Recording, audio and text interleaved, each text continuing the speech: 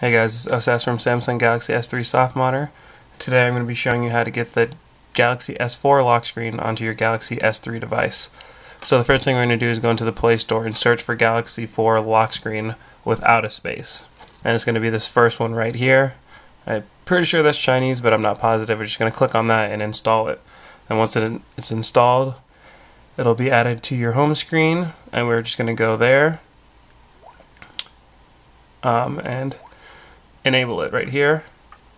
Tap on that, and then you're probably going to want to disable your other lock screens, because otherwise you would have two lock screens. And so we're going to either hit swipe or none. I'll just go with swipe, and I'll just show you what it looks like before we start messing with the settings.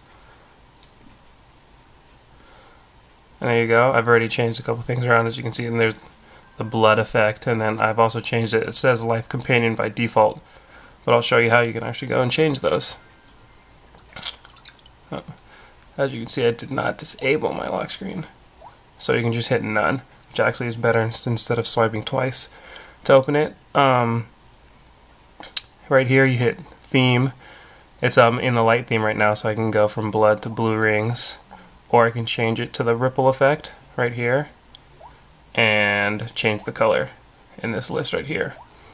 If I want to change the text that's at the top, you go to personalization, and then right here, edit profile. And you can also change the font and the size, clock font, clock size, etc. So that's all in the personalization center.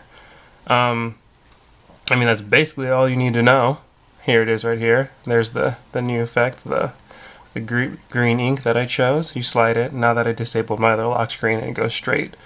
If you do want to have your other lock screen, if you're afraid of security lapses or whatever, you can leave that installed. You're just obviously going to have to swipe once and then enter in your gadgetry at the next screen.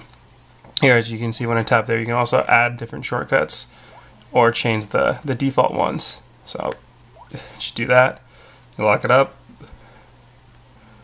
turn it on, and there it is.